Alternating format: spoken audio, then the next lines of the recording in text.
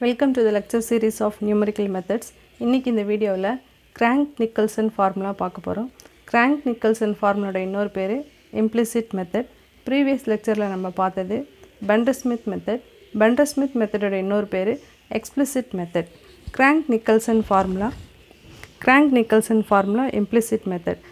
Under this method, the one-dimensional heat equation becomes minus alpha u I minus 1 comma j plus 1 plus 2 plus 2 alpha u I comma j plus 1 minus alpha u I plus 1 comma j plus 1, which is equal to alpha into u I minus 1 comma j plus 2 minus 2 alpha u I comma j plus alpha into u I plus 1 comma j. Equation 1. The LHS contains 3 unknown values of u at j plus 1th level, while all the 3 values on the RHS are known at the jth level. Therefore, this is a two-level implicit relation and it is known as Crank-Nicolson method. It is convergent for all values of alpha. When k is not given, choose k such that alpha equal to 1. C square k by h square equal to alpha. Therefore, the reduced Crank-Nicolson formula u I comma j plus 1 u I comma j plus 1 equal to 1 by 4 into u I minus 1 comma j plus 1 plus u I plus 1 comma j plus 1 plus u I plus 1 comma j plus u I minus 1 comma j. So, இதான் வந்து Crank-Nicolson formula. Equation 1 தான் Crank-Nicolson formula. Equation 1ல right hand sideக்கும் left hand sideக்கும் compare பண்ணியிருக்காங்க. So இந்த level வந்து j plus 1 level unknown values இருக்கிறதாலையும் right hand sideல j லெவலில் இருக்கிறதால இதுக்கு பேர் வந்து 2 level formula and it is known as Crank-Nicolson formula. இப்போ Crank-Nicolson formulaவை எப்போ reduced formula ஆகுதுன்னா கொஸ்டினில் k வேல்யூ கொடுக்கலன்னா if k is not given in the question alpha equal to 1 எடுக்கணும். நம்முடைய ப்ரீவியஸ் லெக்சரில் Bender-Smith மெத்தடில் alpha equal to 1 by 2 எடுத்தோம்னா Bender-Smith relation becomes recurrence relation. அதே மாதிரி இங்கே alpha equal to 1 எடுத்தோம்னா Crank-Nicolson formula reduced Crank-Nicolson formula. alpha எப்படி எடுக்கணும்னா alpha equal to c square k by h square equal to 1 அப்படி எடுத்துட்டு k ஓட வேல்யூ கண்டுபிடிக்கணும். அப்போது alpha 1ன்னு எடுத்தோம்னா நம்ம என்ன ஃபார்முலா யூஸ் பண்ணணும்னா reduced Crank-Nicolson formula யூஸ் பண்ணணும். So u I comma j plus 1 இதான் வந்து reduced Crank-Nicolson formula. ஈக்குவேஷன் 1 வந்து Crank-Nicolson formula. எப்போ reduced யூஸ் பண்ணணும்னா கொஸ்டினில் k வேல்யூ கொடுக்கலன்னா we are supposed to take alpha equal to 1. அப்போ நம்ம reduced Crank-Nicolson formula எழுதணும். ஜென்ரலாக Crank-Nicholsonனா ஈக்குவேஷன் 1, reduced Crank-Nicholsonலாம் கீழே எழுதியிருக்குது. இப்போ நம்ம ப்ராப்ளம் போடும்போது k வேல்யூ கொடுக்கலன்னா reduced Crank-Nicholson formula யூஸ் பண்ணணும். Question solve by Crank-Nicolson method dou square u by dou x square equal to dou u by dou t for t greater than 0. Given that u of 0 comma t equal to 0, u of 1 comma t equal to 0 and u of x comma 0 equal to 100 into x minus x square. Compute u for one time step with h is equal to 1 by 4. இதான் கொஸ்டினில் dou square u by dou x square ஓட coefficient தான் நம்மளோட constant a square R c square. So இங்கே a ஓட value வந்து c ஸ்கொயரோட value வந்து 1. ஓகேவா? h ஓட வேல்யூ கொஸ்டினில் கொடுத்துருக்காங்க. k வேல்யூ கொடுக்கலன்னா நம்ம ஆல்ஃபா ஈக்குவல் டு 1ன்னு எடுக்கணும். ஸோ ஃபஸ்ட்டு நம்ம கொஸ்டினை அண்டர்ஸ்டாண்ட் பண்ணணும். c ஸ்கொயர் ஈக்குவல் டு 1 அது எதுலேருந்து எழுதுகிறோம்னா given ஹீட் ஈக்குவேஷன்லேருந்து எழுதுகிறோம். அடுத்தது boundary condition u of 0 comma t அப்படின்னா u of x ஓட வேல்யூ 0ல் ஸ்டார்ட் பண்ணி u of 1 comma tன்னு முடியுது. அப்போ x equal to 1. h ஓட வேல்யூ 1 by 4ன்னு கொடுத்துருக்காங்க. அப்போ x எப்படி மாறும்னா 0, 1 by 4, 2 by 4, 3 by 4, 4 by 4. அதான் u of 1 comma t equal to 0. அதுக்கப்புறம் initial condition u of x comma 0 கொடுத்துருக்காங்க. அதுக்கப்புறம் compute u for one time step t equal to 1. அதான் அவங்க one time stepன்னு கொடுத்துருக்காங்க. with h is equal to 1 by 4.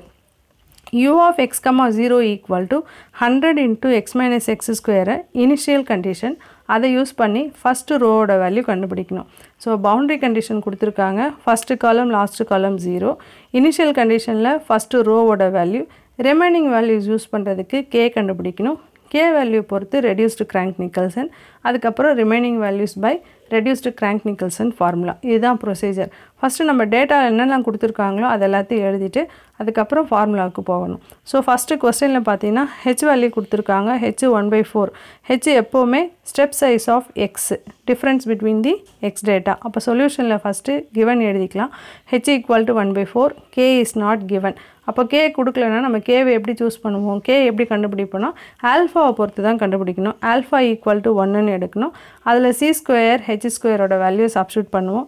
C ஸ்கொயர்ன்றது கொஸ்டின்லேருந்து தான் எழுதுகிறோம். சில புக்கில் ஏ ஸ்கொயர்னு எழுதியிருப்பாங்க, ரெண்டும் ஒன்று தான்.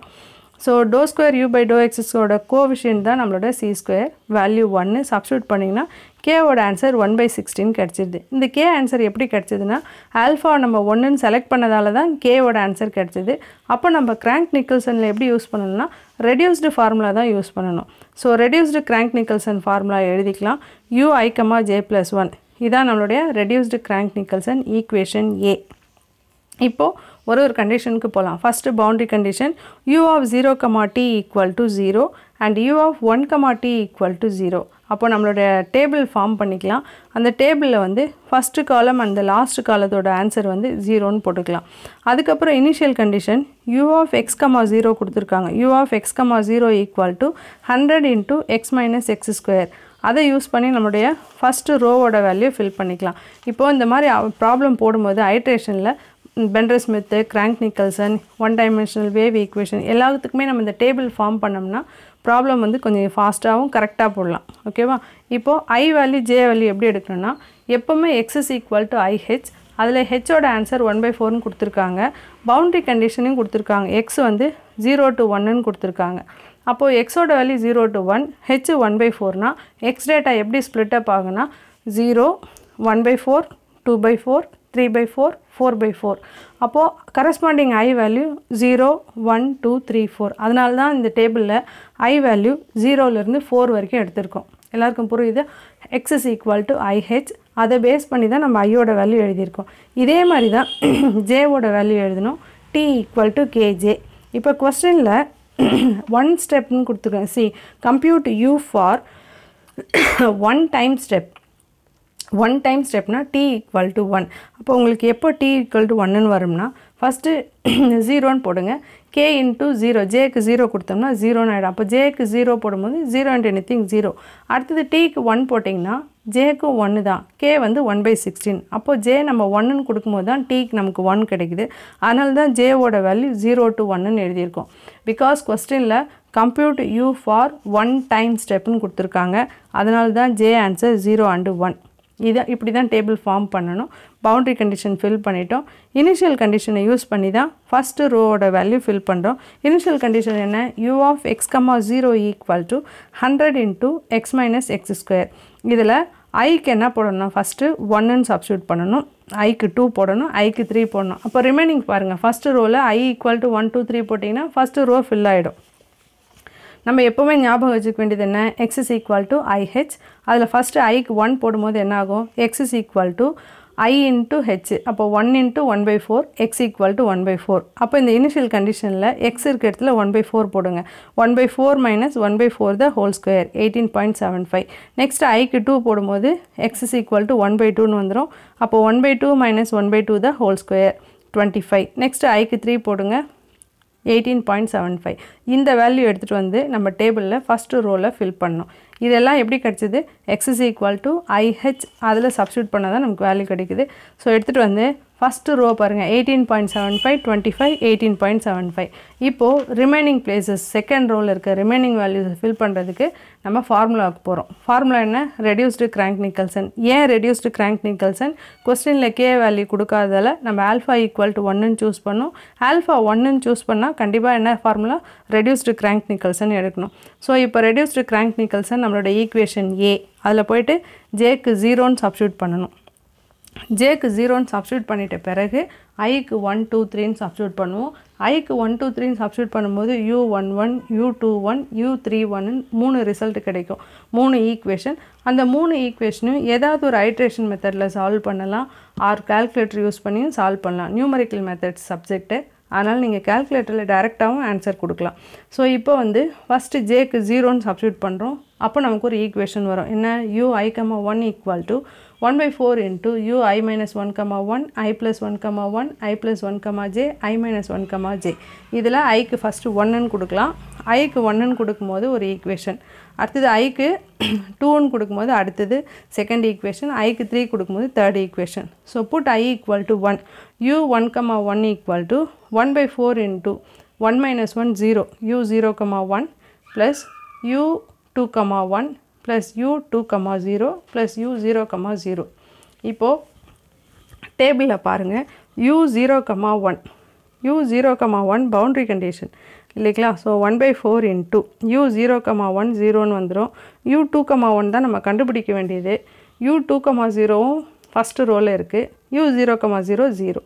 ஸோ இந்த வேல்யூஸ்லாம் சப்ஸ்டியூட் பண்ணால் நமக்கு ஒரு ஈக்குவேஷன் கிடச்சிரும். ஓகேவா? So 1/4 into 0 plus u2, 1 plus 25 plus 0. So u1, 1 equal to 1/4 into 0 plus u2, 1 plus 25 plus 0. 0, 0, 0, u2, 1 plus 25 plus 0. ஓகேவா? ஸோ இதை சப்ஸ்டியூட் பண்ணுங்கள். u1, 1 equal to 1/4. பாருங்கள், u0, 1 0, 1 0. நெக்ஸ்ட்டு u2, 1 அதான் கண்டுபிடிக்க வேண்டியது. Next u2, 0 u2, 0 25. அதே மாதிரி போட்டோம்னா நம்மளோட ஃபஸ்ட்டு ஈக்குவேஷன் வந்துடும். ஓகேவா? u2, 1 plus 25 2, 1. ஓகேவா? அதான் நம்ம கண்டுபிடிக்க வேண்டியது. u2, 0 வந்து 25. சப்ஸ்டியூட் பண்ணோம்னா u1, 1 equal to 1/4 into u2, 1 plus 25 equation 1. அடுத்தது ஐக்கு 2 போடணும், ஐக்கு 3 போடணும், ரெண்டு ஈக்குவேஷன் கிடைக்கும். அது எல்லாத்தையும் ஐட்ரேஷன் மெத்தடில் சால்வ் பண்ணணும். ஓகேவா? ஸோ u1, 1 நம்ம ஈக்குவேஷன் 1ன்னு எடுத்துக்கலாம். நெக்ஸ்ட்டு ஐக்கு 2 கொடுங்க. ஐக்கு 2 கொடுத்தோம்னா இதே மாதிரி ஐக்கு 2 கொடுத்திங்கன்னா ஈக்குவேஷன் வந்து u2, 1ன்னு வரும். நெக்ஸ்ட்டு ஐக்கு 3 கொடுத்திங்கன்னா u3, 1 2, 1 3, 1. So put I equal to 2 in the equation, you can get u2, 1. u2, 1 வந்து 1/4 into u1, 1 plus u3, 1 plus 37.5. அது நம்மளோட செகண்ட் ஈக்குவேஷன். ஐக்கு 2ன்னு போட்டால் கிடைக்கிற ஈக்குவேஷன் 2 1/4 into. ஓகேவா? நெக்ஸ்ட்டு நம்ம அதே மாதிரி ஐக்கு 3ன்னு போட்டோம்னா தேர்ட் ஈக்குவேஷன் கிடைக்கும். ஐக்கு 3 போட்டால் வர ஆன்சர் வந்து 1/4 into u2, 1 plus 25. அது நம்மளோட தேர்ட் ஈக்குவேஷன். இப்போ இதை ஐட்ரேஷன் மெத்தட் போகிறதுக்கு முன்னாடி ஈக்குவேஷன் 1ம் 3யும் கம்பேர் பண்ணோம்னா லெஃப்ட் ஹேண்ட் சைட்ஸ் ரெண்டுமே பாருங்கள், u11 u31ன்னு இருக்குது. ஆர்ஹெச்எஸ் ரெண்டுமே ஈக்குவலாக இருக்குது. அப்போது u11 ஈக்குவல் டு u31ன்னு ஒரு ரிலேஷன் கிடைக்குது. இந்த ரிலேஷன் எடுத்துகிட்டு வந்து ஈக்குவேஷன் 2ல் நம்ம சப்ஸ்டியூட் பண்ணிக்கலாம். அப்போ நம்ம ஐட்ரேஷன் போடும்போது நமக்கு ஈக்குவேஷன் சால்வ் பண்ணும்போது கொஞ்சம் ஈஸியாக இருக்கும். ஸோ ஃப்ரம் ஈக்குவேஷன் 2 2ல் போய் இப்போ நம்ம கண்டுபிடிச்ச ரிலேஷனை சப்ஸ்டியூட் பண்ணிக்கலாம். என்ன ரிலேஷன் கண்டுபிடிச்சோம்? u1, 1 equal to u3, 1. அப்போ இந்த u11 ஈக்குவல் டு u31ன்றதை ஈக்குவேஷன் 2ல் சப்ஸ்டியூட் பண்ணலாம். என்ன ஆகும்? u2, 1 is equal to 1/4 2u1, 1 plus 37.5ன்னு மாறிடும். ஸோ அதை நம்ம அடுத்த ஈக்குவேஷனை எடுத்துகிட்டு அதை சால்வ் பண்ணதுக்கு நமக்கு ஈஸியாக இருக்கும். சரியா? So u2, 1 equal to 1/4 into 2 times of u11 plus 37.5 equation 4. இப்போ இந்த ஈக்குவேஷன் தான் சால்வ் பண்ணால் நமக்கு என்ன ஆன்சர் கிடைக்கும்? Mesh பாயிண்ட்டோட answer u11 u21 u31ஓட answer கிடைக்கும். ஸோ சால்வ் பண்ணுறதுக்கு any method we can use. Iteration மெத்தடும் use பண்ணலாம், ஆர்டினரியாக ஈக்குவேஷன் சால்வ் பண்ணுற மெத்தடும் யூஸ் பண்ணலாம். எதுவுமே இல்லை நான் கால்குலேட்டர்லேயே போட்டுருவோம் மேம்னா எஸ் வெல் அண்ட் குட். கால்குலேட்டரில் போட்டு நீங்கள் ஆன்சர் கொடுக்கலாம். டைரெக்டாக டேபிளில் வந்து ஃபில் பண்ணிவிடுங்க ஆன்சர்ஸை. கால்சியில் போட்டிங்கன்னா அதுவும் கரெக்டு தான், தப்பு கிடையாது. ஸோ இப்போ ஈக்குவேஷன் 2, 3, 4 சால்வ் பண்ணோம்னா u11 u21 u31ஓட ஆன்சர் கிடச்சிரும். இப்போ பாருங்கள், ஈக்குவேஷன் 4லேருந்து ஏதாவது 4u2, 1 minus 2u1, 1 equal to 37.5ன்னு கிடைக்குது.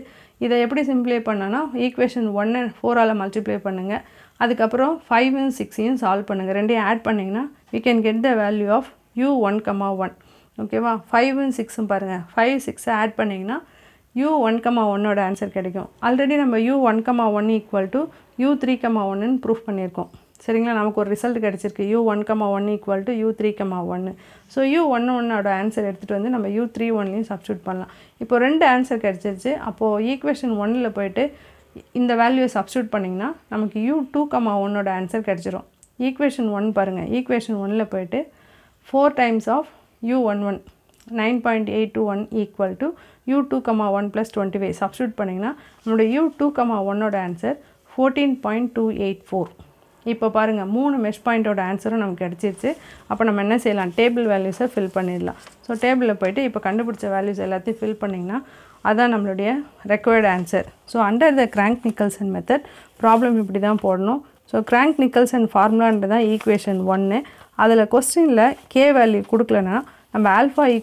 1 அப்படின்ற மாதிரி சூஸ் பண்ணணும் ஆல்ஃபா = 1 நீங்கள் சூஸ் பண்ணிட்டீங்கன்னா நம்ம ரெடியூஸ்டு கிராங்க் நிக்கல்சன் ஃபார்முலா தான் யூஸ் பண்ணணும் ரெடியூஸ்டு கிராங்க் நிக்கல்சன் யூஸ் பண்ணும்போது ஆல்ஃபா = 1ன்னு சூஸ் பண்ணுவோம் கே வேல்யூ கொஸ்டினில் கொடுக்கலனா மட்டும்தான் நம்ம ரெடியூஸ்டு கிராங்க் நிக்கல்சனுக்கு போவோம் ஓகேங்களா ஸோ இந்த வேல்யூஸ் எல்லாத்தையும் சப்ஸ்டியூட் பண்ணிவிட்டு பவுண்டரி கண்டிஷன் யூஸ் பண்ணணும் அடுத்தது இனிஷியல் கண்டிஷன் யூஸ் பண்ணணும் பவுண்டரி கண்டிஷன் யூஸ் பண்ணோம்னா நம்மளுடைய first and last column 0 initial condition use பண்ணோம்னா ஃபஸ்ட்டு ரோவோட ஆன்சர் கிடச்சிரும் அதுக்கப்புறம் மீதி இருக்கிறதுக்கு ரெடியூஸ்டு கிராங்க் நிக்கல்சன் மெத்தடில் ஜேக்கு 0ன்னு சப்ஸ்டியூட் பண்ணிவிட்டு அதுக்கப்புறம் ஐக்கு 1, 2, 3ன்னு சப்ஸ்டியூட் பண்ணோம்னா கிடைக்கிற டிஃப்ரென்ஷியல் ஈக்குவேஷனை நம்ம எனி ஐட்ரேஷன் மெத்தட் யூஸ் பண்ணி சால்வ் பண்ணலாம் சால்வ் பண்ணி மெஷ் பாயிண்ட்டோட ஆன்சர்ஸை நம்ம கண்டுபிடிப்போம் இதுதான் problems under crank Nicholson method முன்னாடி பார்த்தது பெண்டர்-ஸ்மித் மெத்தட் பெண்டர்-ஸ்மித் மெத்தடில் alpha value 1/2 crank நிக்கல்சனில் alpha value 1 ரெண்டுத்துலேயுமே வந்து ப்ரொசீஜர் ஒரே மாதிரி தான் ப்ராப்ளம் போடுறது ஒன்லி ஆல்ஃபா வேல்யூ பொறுத்து தான்